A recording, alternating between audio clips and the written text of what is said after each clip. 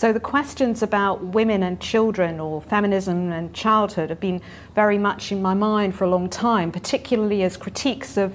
in the kinds of critiques of developmental psychology that I've tried to formulate, have always been about how you can, you know, every time we invoke the child, we're always invoking the others around the child,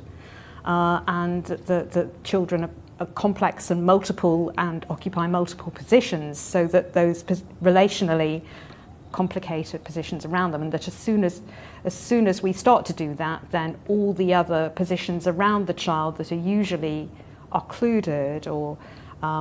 rendered invisible, like the state and socio-political structuring of adult-child relationships, then are enabled to come to the fore. So I was delighted when when I was invited to contribute and participate in this seminar, because it names some really central concerns of my own work, and the guiding questions are really